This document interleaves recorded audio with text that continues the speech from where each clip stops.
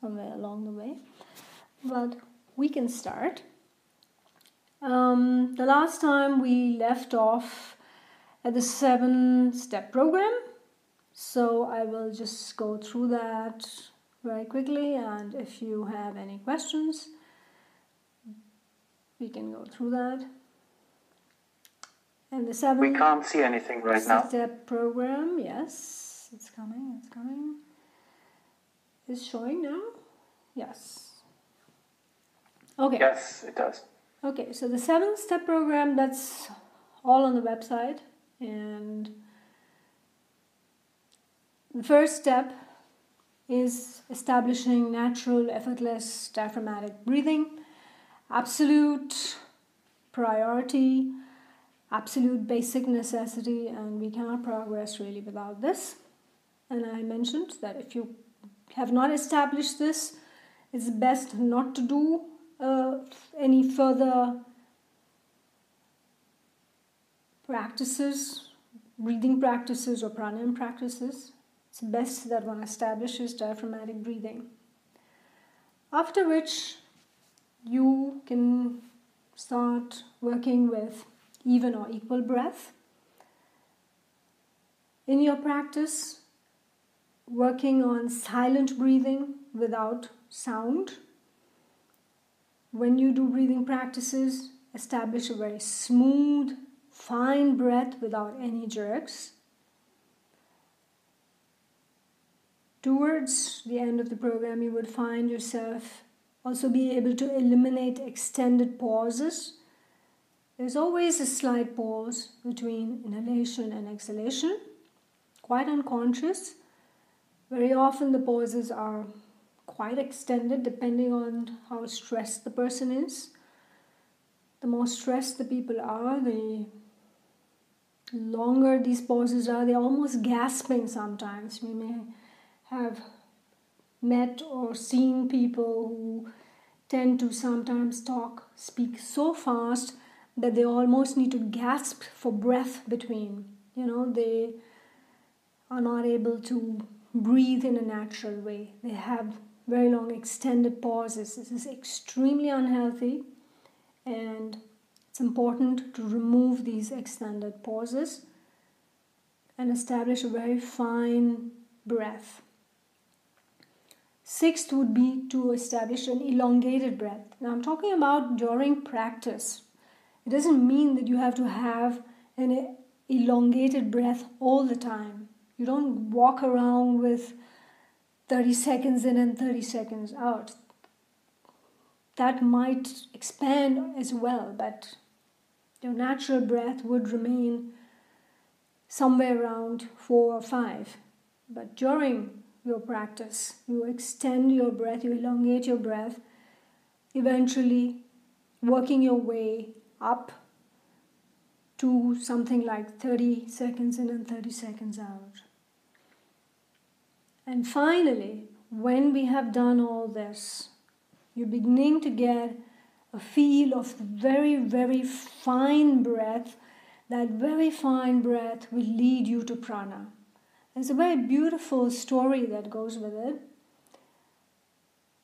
There was a king who had a very clever prime minister. But unfortunately, this prime minister invited the wrath of the king. The king got very angry and sentenced him and had him imprisoned in a tower. So he was very high up and in this tower, locked away, and his wife came to visit and he had a plan to escape. He told his wife to organize a beetle, some honey, and ropes of varying thickness, and finally some silk thread. So she found this all very strange requests, but she did what she was told to. So one night she stood below his window, below the tower, called him, and he said, okay, put some honey on the antenna of the beetle and tie a very fine silk thread to the leg of the beetle. So the beetle was put then on the wall, and smelling the honey on its own antenna kept going upwards until he reached the window, and he took that fine the fine thread, and then the thread was long enough. He asked his wife to tie a slightly thicker thread at the bottom, at the end of the silk thread. He pulled up that thin rope. Now he had a slightly thicker rope in his hand, and he told his wife to tie a thick rope to the end of this thinner rope, and she did that, and he pulled up this thick rope, and he tied the big rope, of course, to the bars of the window or wherever he tied it, and he was able to escape, climb down the thick rope. The story indicates that we need to have this thick, thin, and this very fine, subtle silk thread, and one leads to the other, leads to the finest. So that's how we go in our breathing from the gross to the subtlemost. And so here we establish through our breath certain smoothness, remove the jerks, remove the noises until it gets finer and finer. And when you have reached a certain point, you're just beginning to understand prana itself. You're getting a feel for it. That does not mean you have mastery over prana or you have had a direct experience of prana, but you're beginning to get that experience. Okay, are we fine till here? Are there any questions?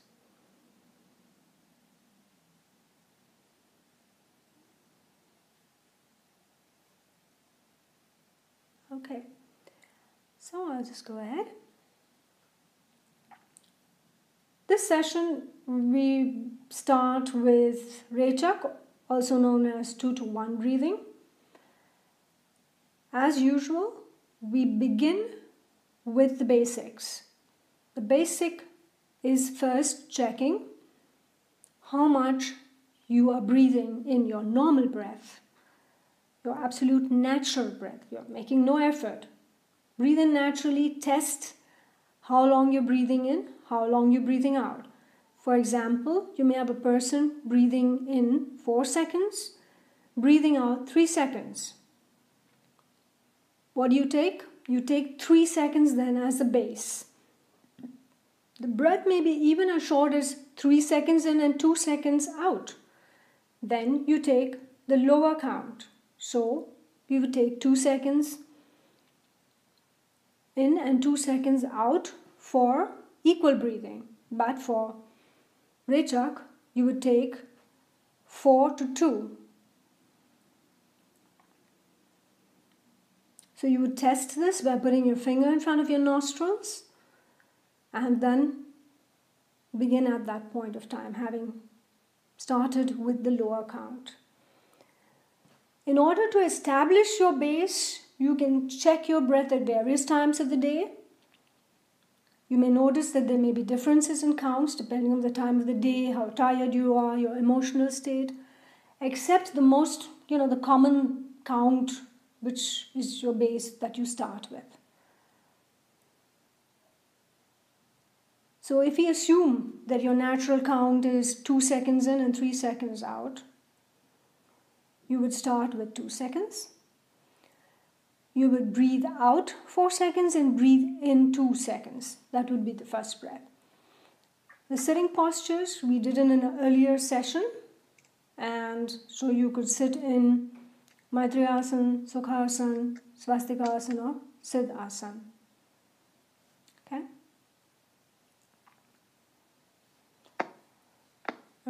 There's an Android attendee who is still not muted himself or herself. I'll just click mute this person. If possible, I would request you to put your names there. There are 3 Android attendees. It would be nice to have your names.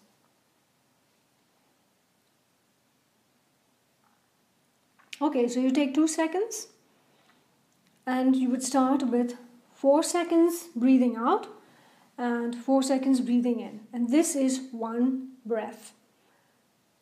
Do this 10 times, that's one round.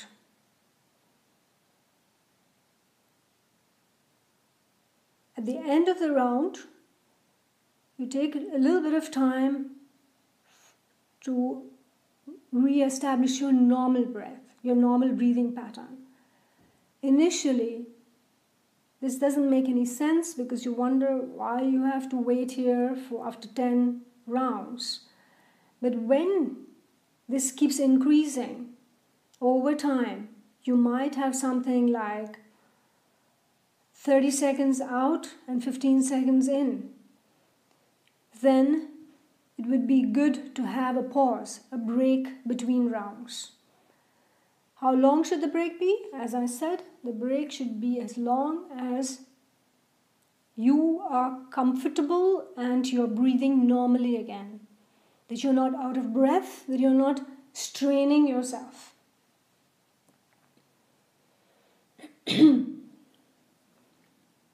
You can do that after a while. You don't need to keep counting. You can also do this without counting. And you can do the same without counting so that you can establish silent breathing without noise. You can establish that smooth breathing without jerks. And you can eliminate the extended pause. When you have counting numbers, just by the fact that you have numbers tends to create jerks. Numbers are static. You go 1, 2, 3. So very naturally, somehow, your breath develops jerks in it. So you can eliminate these jerks or have a smoother breath if you don't count. But you use another way, another method to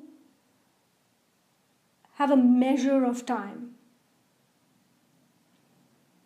So you can do this in sitting position, and if you do this in sitting position, the way you would get an idea of the count would be by breathing in from the crown of the head, breathing out from the crown of the head to the base of the spine, and breathing in from the heart chakra to the crown of the head.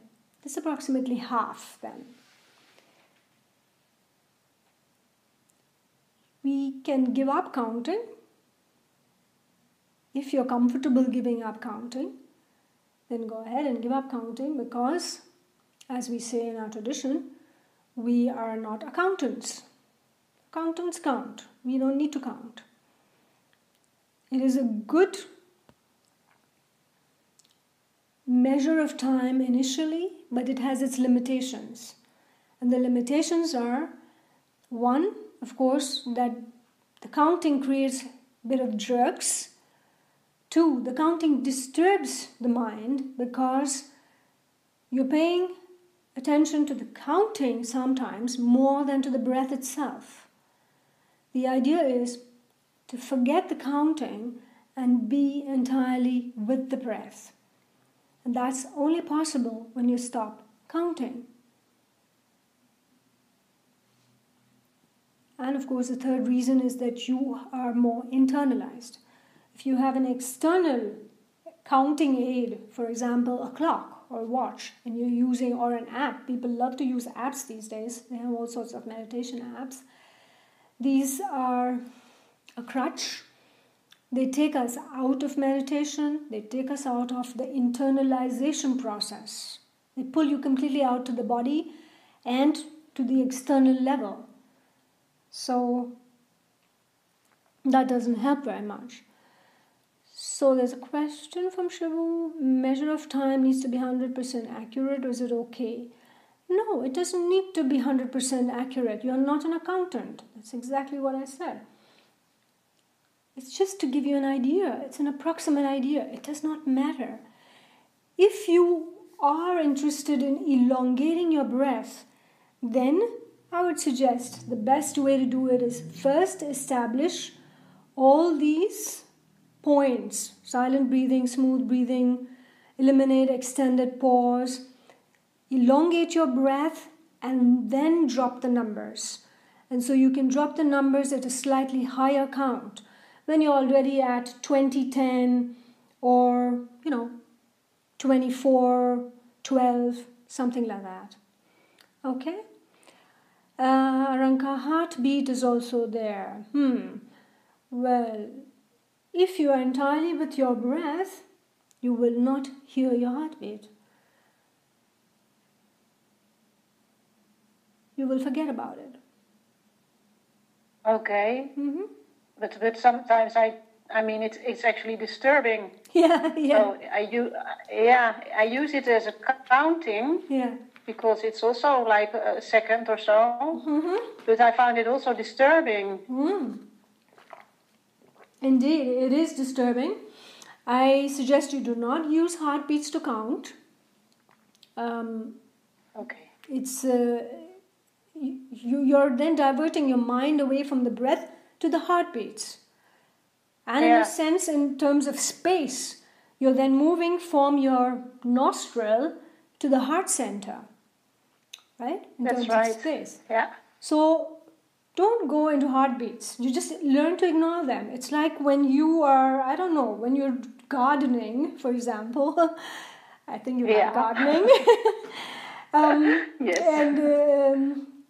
And somebody calls you and you're so busy in gardening, it may happen that you don't even hear the person, right? I mean, that could happen. Yeah. Yeah. So it's a similar process of paying attention, of being immersed. It's like when you're immersed in a good book, a very exciting novel or, thriller, you don't hear anybody speaking to you, right? And so it's a similar process that you stay with the breath. At some point of time, you will leave behind all these other sounds. You will not hear your heartbeats anymore. You will not hear anything external in any case. So that... Okay. But in a way I found it also nice because it was a natural counting machine. So I didn't have to count or whatever. It was just there. So it will take some effort to let that go because it becomes a bit of a habit. Yes, exactly. You see, that's exactly what happens. Now, over time, you have created the habit of using a heartbeat for counting. And that habit will take some time for you to unlearn. If you don't let go of that, you will be stuck at the body level. Do you understand that? You will not only be stuck at the level of the body, you will also be at a different space. You will not be at the breath, and the breath is the bridge to the mind. Yes. So now you have done completely different practice. You're in a different space as well as you have remained at the level of the body. You have not moved to the next level of breath. And the breath which then leads us to the mind. So you will stay at the body level. If you continue that, you will stay with the body. And I don't think that that's what you want to do. No. You want to... Oh, thank you. Yes, you want to let go of that and move to the next subtler level, right? You want to go from the rope to the thinner rope and then move to the silk thread. Get it finer and finer. So you want to move inwards. Good, but that was a good question or example because there are a lot of people who do such things, and that's good that we clarified that. Yeah, thank you. Makes sense. So another way of doing the counting or rather measure of time without numbers is to do it in the supine position, lying down, and you can do the breathing practice by breathing out from the crown of the head to the tip of the toes. And then breathe in from the base of the spine to the crown of the head. This practice I would only recommend to do for more advanced students. For those students who have been doing this for long enough that are not going to fall asleep, or do it at a time you will definitely not fall asleep. Do not do this late in the evening or at night because you're going to fall asleep. And just like we mentioned with Aranka, where a habit is formed, you will end up forming a habit here of falling asleep. So we have seen cases where people are using such practices to fall asleep. And they say, oh, wonderful, I don't have any sleep problems. I just do this practice and I fall asleep. Well, that's true. You may not have any sleep problems after that. You may not have any issues falling asleep. But you're definitely not going to be doing this practice then. You will have created a habit of using the practice to fall asleep. These practices are meant to make you alert, not to help you fall asleep.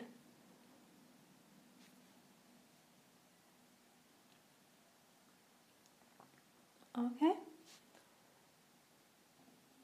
So, practices in lying down position only to be done at times when you're not going to fall asleep, or you are an advanced practitioner, you've been doing this for really, a long time, years. And you're confident enough that you're not going to sleep and that it helps you keep awake.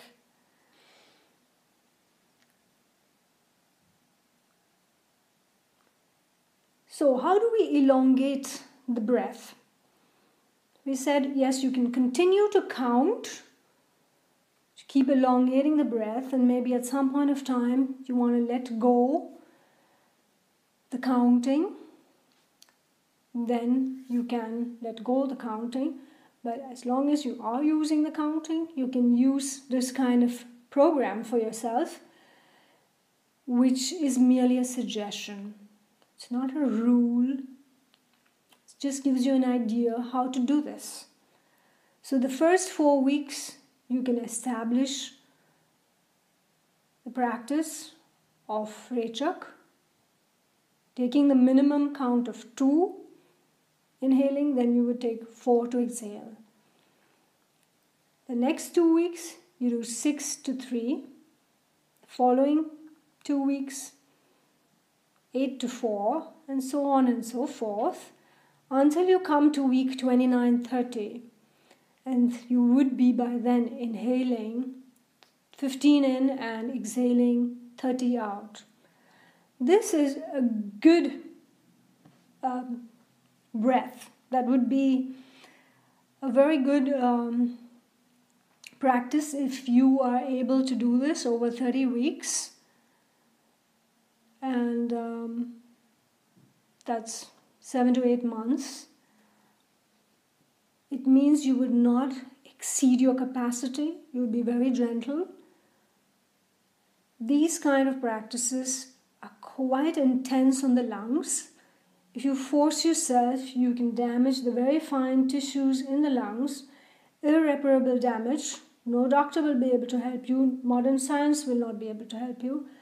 So it is important that you're very gentle with this and do not exceed your capacity. If you are able to do this, wonderful. This will be very useful practice to remove toxins, to help you relax.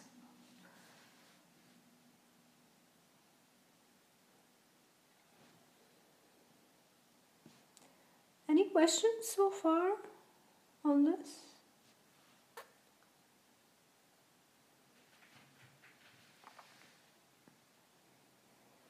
I've got a question. Yeah, okay, go ahead. You mentioned that it's possible to cause damage to the finer tissues in the lungs. Would that affect us physically or in our meditation? Both. It will. You damage your lungs permanently. This can have a terrible impact on your health. It's equivalent to saying, you're smoking a couple of packets of cigarettes every day. That's what happens if you do that. You damage your lungs. So is it more dangerous, would you say, than doing sports and trying a bit harder than you should whilst you're doing some sport activity? Sports is different, where mostly what happens in sports is the body tends to start using diaphragmatic breathing, chest breathing, thoracic breathing, and clavicular breathing. When a person has a very high need for oxygen, when you're running or doing sports, you have a higher need for oxygen. And so the body goes into the mode of breathing all three levels. We did this in the very first session, that we had three basic kinds of breathing. And day-to-day life, the most efficient way of breathing is using the diaphragm. But when we are under stress, we have a greater need for oxygen, like when we're running. Stress doesn't mean what modern idea of stress. Stress means when you are in the fight or flee mode, which could be also in sports. It is a kind of a stress. So whatever the situation may be, whether it's sports or whether you really need to run away from, run for a bus or a train, for example. You need to catch a bus or train and you run for it. You will find yourself a bit out of breath. If you study your breathing after that, you will find you're heaving, your chest. Because for that additional burst of energy and oxygen, you start using also your chest. When you're chronically in these situations, you also start using the clavicular muscles. And this can cause a great deal of disturbance in the pranic vehicles, mentally as well, physically as well. So in sports, you would use chest breathing as well to compensate. It would not damage your lungs. That's a completely different, This is different because here you're trying to inhale more. You're still using your diaphragm, and you need these fine tissues in the lungs for that as well, which could possibly be damaged.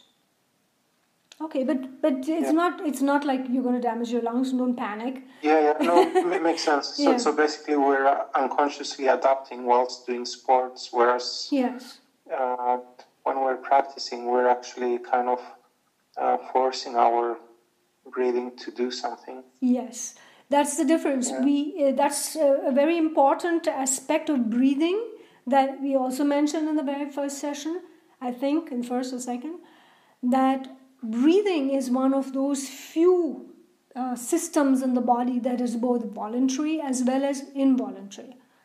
So your blood circulation, your digestive system, all these are involuntary. You cannot control them. Blood will circulate. It's going to circulate whatever you do. You can will yourself not to circulate the blood, but it's going to circulate. So you cannot change that. But the breath, if you don't do anything about it, it's involuntary. It still continues right now as we are speaking. You're breathing in, breathing out. And when you do sports, it will adjust naturally, part of the involuntary system. But here, in a breathing practice, you are shifting from that involuntary mode to a voluntary mode. And that's why you need to be even more careful that you don't exceed your capacity. And the reason I stress this again and again, because this is happening all the time. There are a lot of modern yoga studios where people do some teacher's training program, 200 hours or something. This is really not enough. And start teaching something they have not practiced themselves. Or they're forcing themselves to do things that they are just reading out of books without any kind of guidance. In the tradition, the teachers that we are talking about, what I have grown up with. We're talking about having been a student in inverted commas for 15 years, not 200 hours. You know, if you calculate the time, if it's not a full-time thing and it's just part-time, you come up to over 10,000 hours. And so that's a different level of experience and understanding. But if you don't know these things and then you experiment, you damage your own lungs, but you also end up damaging other people's lungs. That's not right. And that's why I keep saying, don't take these practices lightly. I have seen so many people being ambitious about this. It's not about who can count more, you know, who, if you breathe in 30 seconds in and out, you know, it doesn't make you a yogi or even an advanced person in any way. Would that also have an impact then on the mental level, not just on the physical level? Oh, definitely. On the mental level. Definitely, of course. You see, when we talk about pranic vehicles being disturbed, what does that mean? Pranic vehicles being disturbed means the energy system of the entire body is damaged. And the mind is part of this interwoven complex system. We are one being. We are not, body and mind are not separate, you know. They're woven together.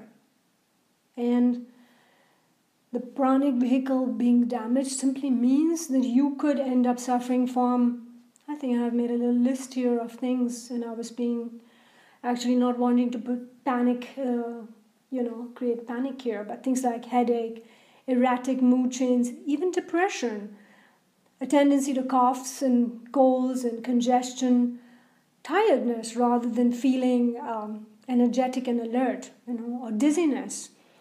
And prolonged incorrect pranayama techniques can lead to serious permanent disturbance and imbalance in the nervous system. What is the nervous system? I mean, it's an extension of the brain and of the mind. So,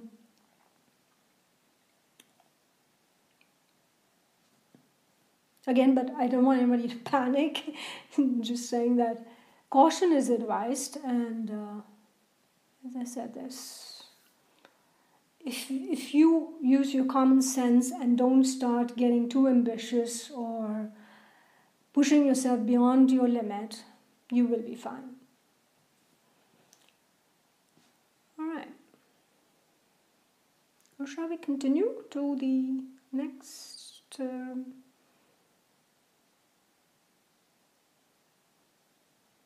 Yes, the next thing after this. Yes, I wanted to mention that Rechaka, for example, 2-to-1 breathing is a wonderful release of toxins. It removes all the carbon dioxide from the lungs, even the very, very fine bronchi system. It removes the oxygen from there. It oxygenates the entire brain, entire blood circulation system, and at a very deep level. The whole practice of exhalation itself is very relaxing. You may have experienced this, and you have noticed this definitely when you are under a little bit of stress. You have a deadline, you know. When it's done, you go, you know, you breathe out like a sigh of relief. What is that? Exhalation. Exhalation releases tension. Exhalation is a form of deep relaxation. So do not turn this practice of 2-to-1 breathing into a stress by pushing yourself beyond your means, by sitting in an uncomfortable posture where you are rigid, where your muscles are rigid. Your posture should be relaxed. Whatever posture you're sitting in should be relaxed. So if you're sitting in Sukhasana or in the auspicious pose, Swastikasana, you should be relaxed. any kind of stress or tension is counterproductive. At all points of time, that's one sort of benchmark. Always be relaxed. This is not a competition.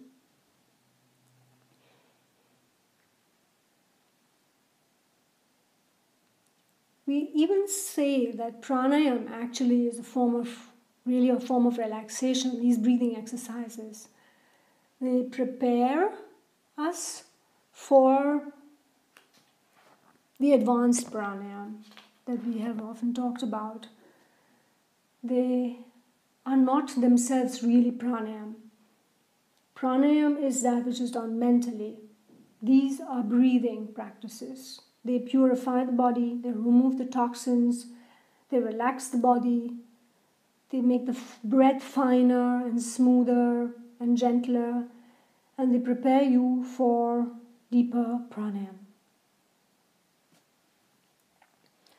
So we can go to the next practice here. The next breathing practice is Dirgh Swasam, that's the complete breath.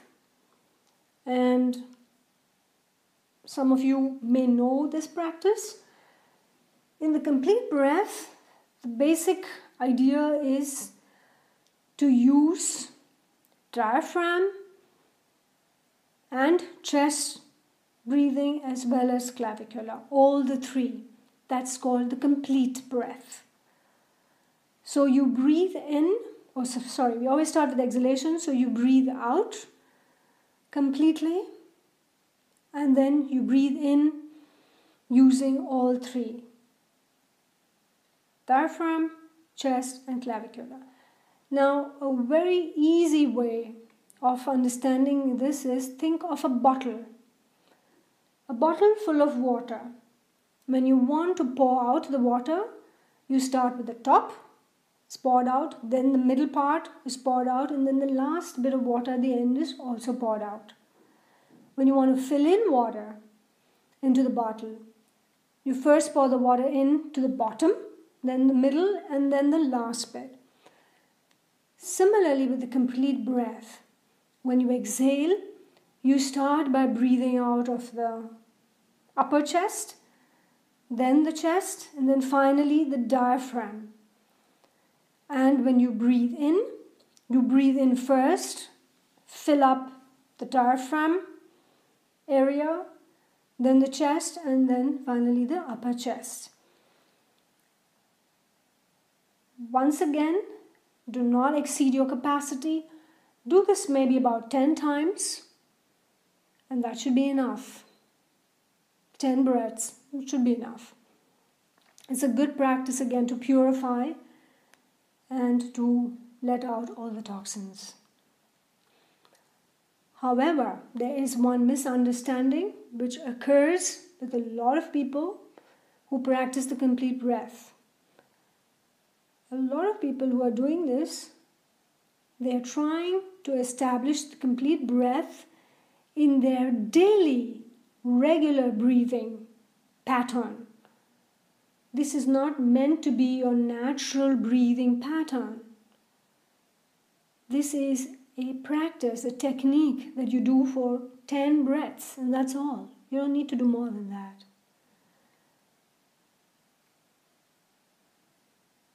If you do this all the time, you form the habit of doing this all the time, you are sending a signal to the nervous system and to the brain. I am under chronic stress. Who does this?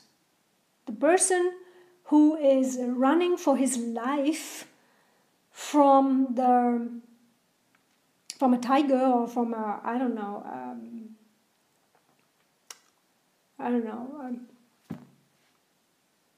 very dangerous situation is under such stress. He's using all the three and over a period of time. Imagine to be in that kind of frame of mind all the time.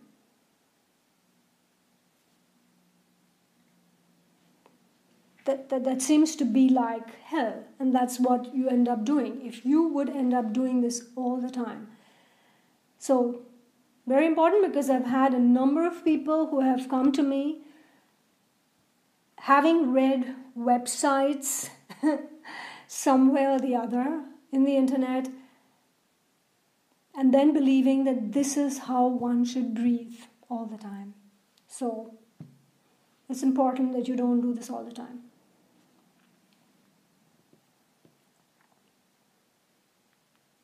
Okay, any questions to this?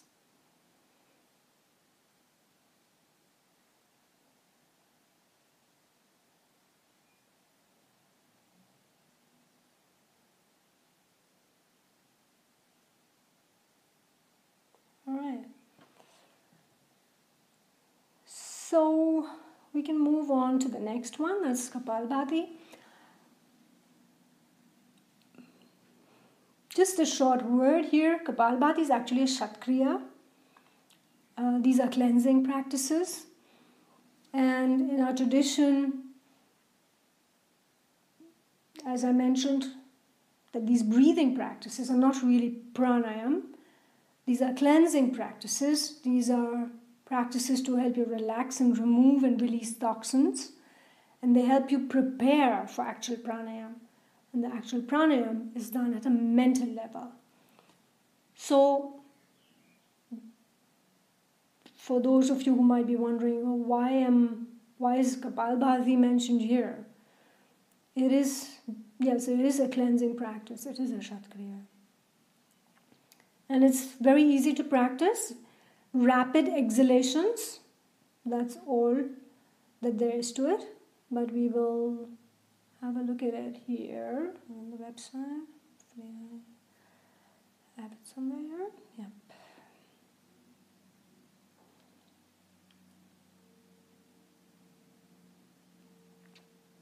So for Kapalabhati, we use the diaphragm and abdominal muscles and quick, forceful exhalations. So you expel the breath in a very explosive way. This is followed by a spontaneous inhalation. So when you expel the breath out, the inhalation is spontaneous. You don't have to do anything.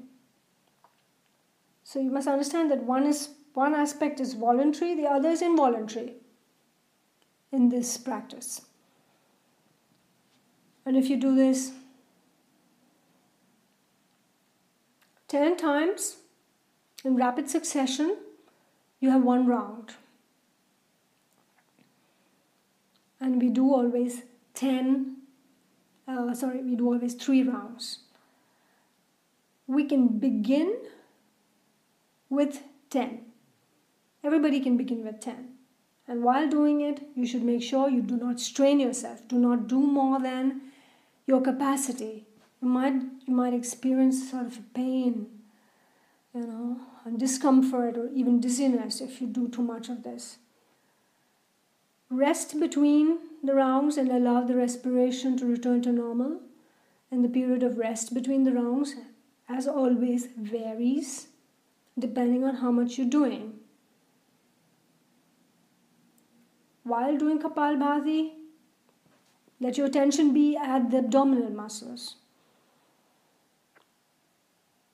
A great deal of carbon dioxide is eliminated as a result of this practice, so extremely good practice for release of toxins from the body, purification of the body, of the pranic vehicles, of the nadis.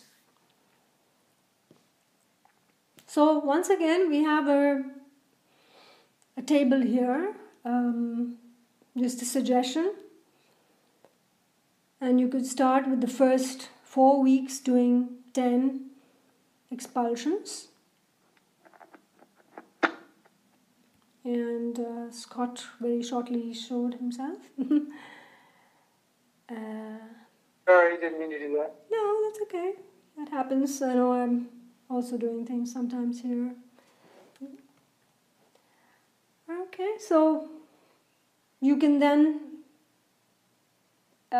increase it from next month to 20 rounds. And as you come to the higher numbers, higher expulsions per round, you need to be sure that you're not pushing yourself.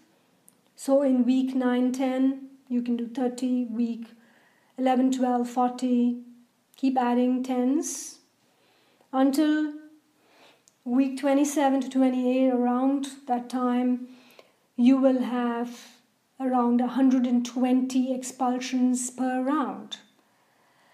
That may sound like a lot, and it is a lot.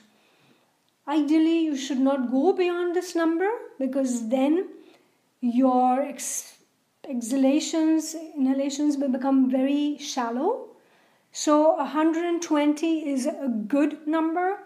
If you go beyond that, it will become very superficial.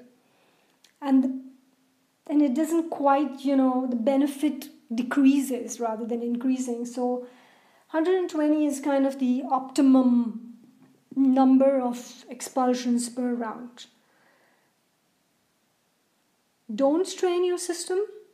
Take the breaks between rounds, and as you go down this table, as you increase the number of expulsions, you will find that you need to spend a longer time taking the breaks in between until your breath has returned back to normal.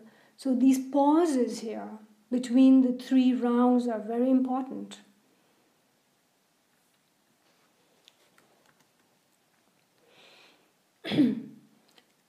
So, if you find that you're straining yourself, go back to the lower number of expulsions, or spend just two more weeks on one of these things. If you're at 80 expulsions per round and you find it's simply too hard on your system, then go back to 70 or even 60 and stay there for a little longer, Stay at 60 for 4 weeks instead of 2 weeks.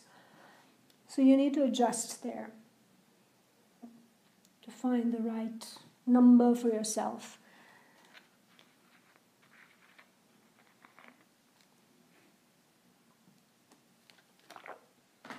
So it's approximately about a 7-month program here. So any questions so far on that?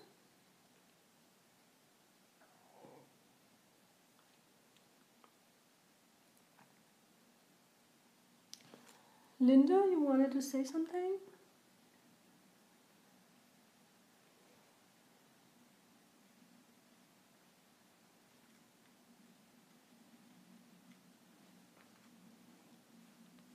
Okay. So that was Kapalabhati. If there are no more questions to Kapalabhati, we can move on to Bhastrika.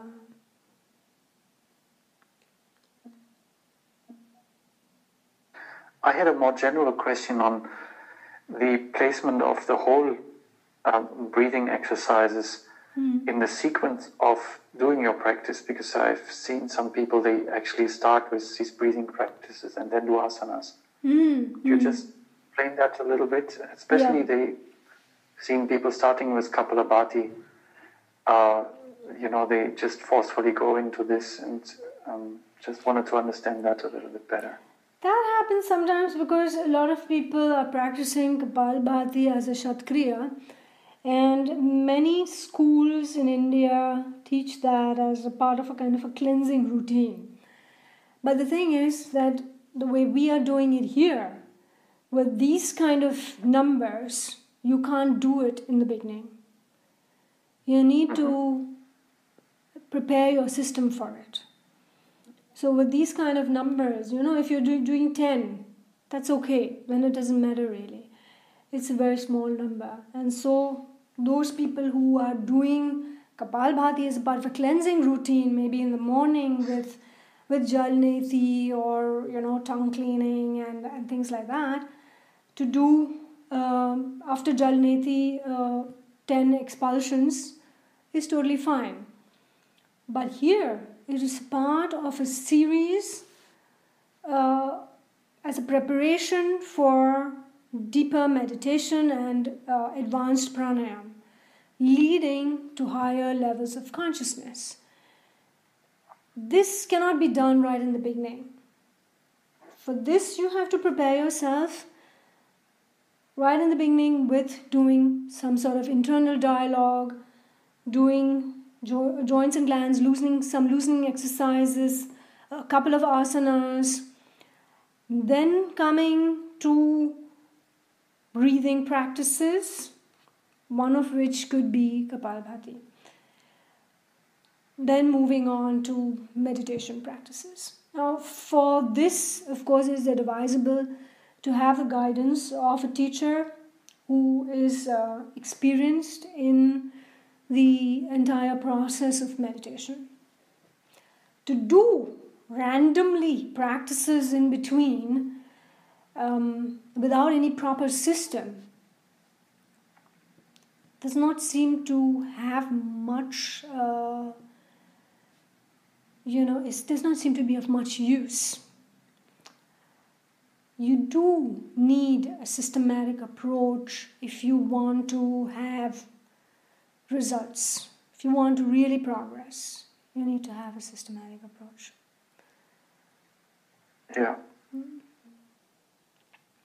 Okay. So we can do Bhastrika. It's not very long, so definitely we can do that. And so we have Bhastrika is the bellows, named after the bellows, for those of you who don't know for sure what the bellows are. So when you light a fire, you need to fan the fire. You give it oxygen. So the fire gets hotter, bigger. It burns really hard. So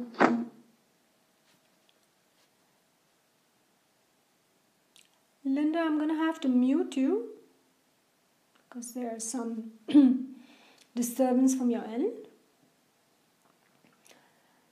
You can use the chat if you want to say anything.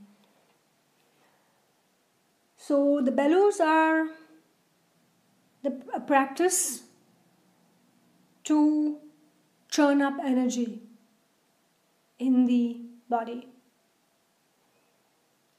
It's an excellent preparation for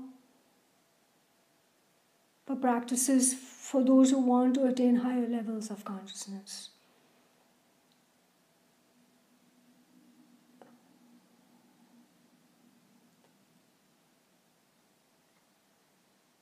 You can sit in your chosen posture.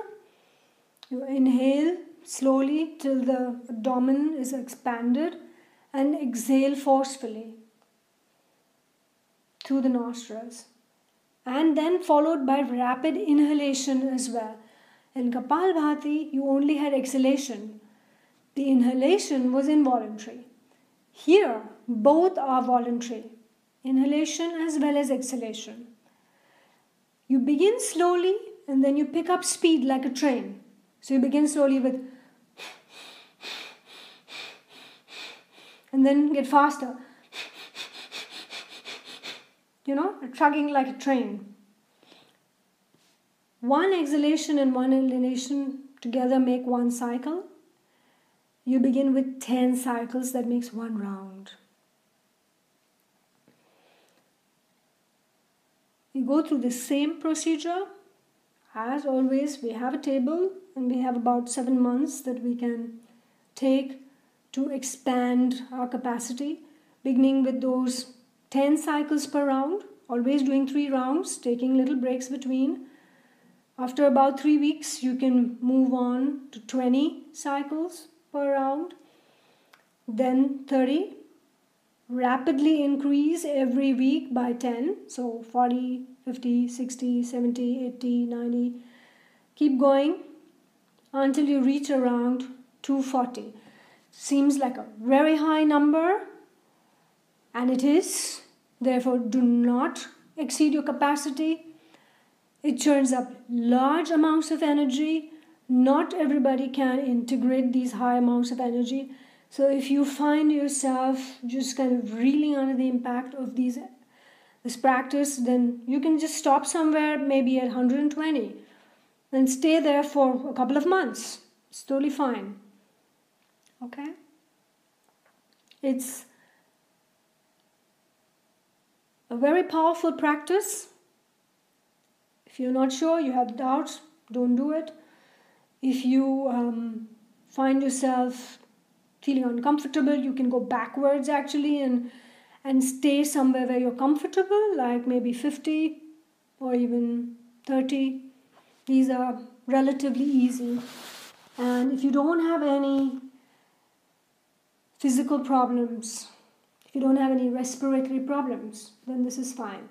Do not do any of these practices when you are suffering from acute respiratory problems, coughs, colds, or even things like asthma, bronchitis, etc. Do not do these without guidance if you have any acute problem, and even if you have a chronic respiratory problem, such as things like asthma, or bronchial asthma. Aranka, what do you mean, can I do these practices together? What do you mean by that? I just mean if I start in the morning with doing my asanas, and then I just start to do them after each other. After each other? Yes, yes. You can do Atma Vichara first, then do asanas, and then breathing exercises. Yes, I mean, but it is quite, if we're using the tabels, the schedules tables? With it. The what with it? It is the how do I say this in English? I forget it. The structure with the weeks and the cycles of the round. Yes, the table, yeah. Yeah, it is quite something to hold on to, isn't it? I mean, you count it every week, and this pranayama, this breathing exercise you do so many times and so many rounds, and then you really need to keep track on it to develop yourself in a certain way. Yes. If you are able to do it without aid, it would mean simply having to be very aware, being very careful, not exceeding your capacity, and increasing the numbers as to your capacity, what you're comfortable with. As I said, the table is a suggestion. It gives an idea how you can increase your capacity over a period of time. Not that you jump from 10 to 50 and then from 50 to 100. No. That's what people are doing. So the table gives you the idea of how to gradually increase. It doesn't mean, that's why I mentioned again, it's a suggestion. It's not a rigid thing to follow. And some people find it useful to follow the table. They feel safer. It's nice. Yeah, I like it. So it and maybe it's even a good idea to print it out and to have it next to your place where you do your things. Yes, exactly.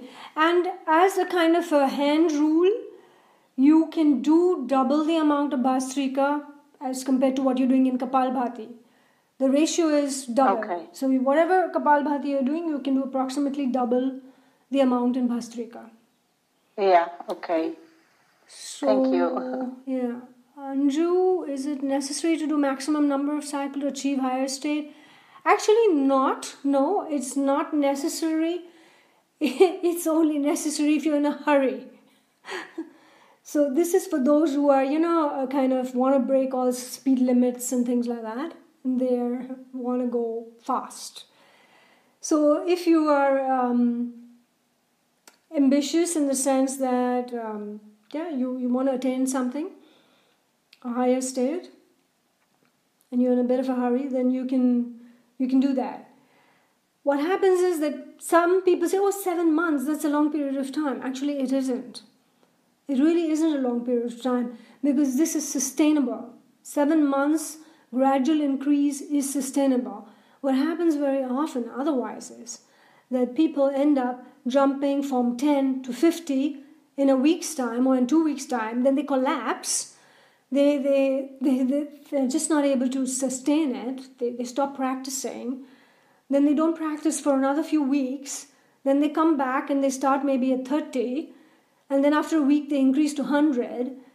And then they eventually just stop practicing, So the idea of over a period of time expanding your capacity in a sustainable way, you will find that it is actually not very ambitious. It is quite gentle if you follow that. And if you are dedicated and disciplined. It doesn't mean that you have to do 240, but you can also do 100. That's also okay. All right. And then, I mean, actually, like we're doing, and we're sustaining the cycle for 110, we're maintaining the week for 15, and, so does it mean that we should carry on forward for the cycle if you're comfortable? So that's what you're trying to mean, that? Carry on for over a period of time, you mean? Yeah, like completing the 28 and 240. If we are comfortable, according to a body system like 170 or 180 max at max. Yes. So do we need to carry on? No. You don't have to. As I said, you don't have to be at 240. Yeah. It would be on the higher side. Very few people do that. Let me put it this way. 240 would be somebody who wants to attain moksha in this lifetime. Okay? But it doesn't mean that you have to do it. If you feel that your body is not able to take more than that and you feel comfortable at 180, but if you sustain it, it's probably going to have the same impact as doing 240 once in a while. It's then better to do 180 over a sustainable period of time. We say do practice without break or long period of time. It says in the Yoga Sutra, long period of time. What does long period of time means? Long period of time means until you attain moksha. Okay. So you should be able to sustain. Better to do less but sustainable than to be ambitious and then keep falling back and being irregular. So. And one more question. Yes. Like most of the people, they're comfortable with doing the pranayama at the first stage, what you told us. And many people, because of their medical condition, they're not able to perform this Kapalabhati and Bhastrika. So is it okay?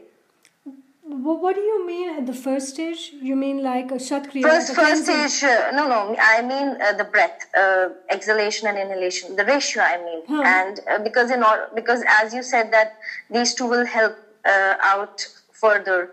So sometimes people are not able to perform this Bhastrika because of some medical conditions, and as well as the Kapalabhati also. Oh yeah, so, of course. If they have a medical condition.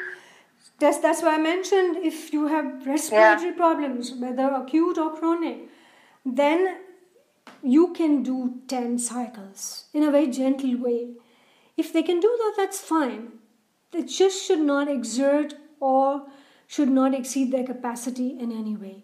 I have had people with respiratory problems, even chronic, who are able to do gentle 20 or 30, but not when you have an acute issue. Acute, it is always best not to do any breathing exercises except for equal breathing and a very low count of 2 to 1 breathing. But the others should be stopped under acute situations. So we are over time, and I think we can stop here. It was nice having everybody, and really nice. Thank you. We will meet up next time. Friday for Bhagavad Gita and Sunday for Pranayama. We continue Pranayama. We continue now to the more advanced parts, and one of the finest practices for this is going to be coming up soon, Nadi Shodhanam. We still have Ujjayi and Brahmari to go through, and then we do Nadi Shodhanam. So we are now getting to the more exciting part. All right. Have a nice Sunday or whatever is left of it. And see you next time. Bye-bye. Thank you. Bye. Bye. Thank you. Thank you. Bye. Bye. Bye, everybody. Bye, everyone. Bye. Yeah. Bye.